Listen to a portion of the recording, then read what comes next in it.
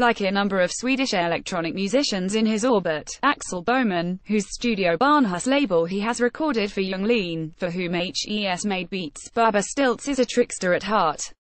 An early EP, Our Girls, was simply the same song at progressively slower tempos, devolving from a jovial skip to a woozy, tape-warped crawl. But the 24-year-old producer is a joker with a heart of gold. One of his first singles, 2013 Sometimes, interpolated a snippet of Etta James' Something's Got a Hold on Me, the same song his famous countryman Avicii had popularized for many EDM fans the year before, without a trace of sarcasm.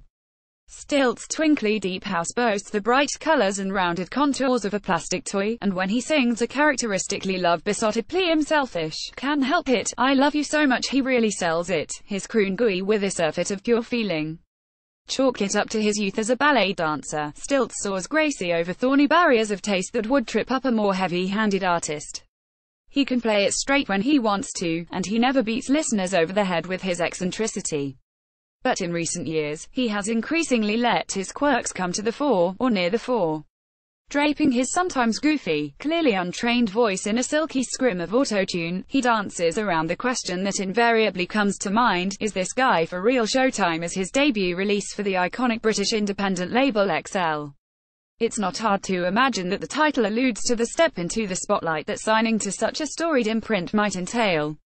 And while the music doesn't make a significant break from Stiltz's previous work, it's clear that helps leaning into his pop proclivities. All 4 tracks showcase his voice, and only the 2 B-side cuts, the diaphanous Serve and the punchy Amaze, which drizzles syrupy autotune over a crisp, synth-heavy groove, are keyed to the sound and energy levels of contemporary left-field house. On the A-sides 2 showcase tracks, the emphasis falls squarely on the producer's heavy-lidded Lothario persona. It's a good look. Showtime is particularly fun. Between his boomy register and his boastful sweet talk, Stiltz comes across a little like Johnny Cash singing Drake lyrics.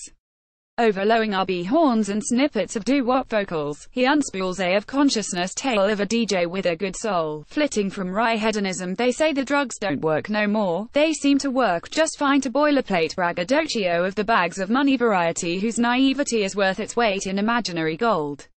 The beat is druggy and playful, organs and guitars stretch and contort willy-nilly, and odd, extra beats cheery wrongfoot the groove when you least expect.